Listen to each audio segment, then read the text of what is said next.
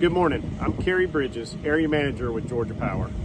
We've been working around the clock during this historic and extremely cold temperatures to restore power for our customers all across the state. Today we're working right here in Harlem to restore this substation for our customers. I know it's very frustrating right now with these cold temperatures, especially during the holidays, but I just want you to know that our teams are working as quickly and as safely as possible. I also want you to know that we've partnered with both Columbia County to open a warming shelter at Patriots Park and also the City of Deering at their community center if you need to seek shelter. Please know that we're working as quickly and as efficiently as we can right now, and we'll continue to update you as we know more. For now, please stay safe, stay warm, and know that we are working as quickly and as hard as we can.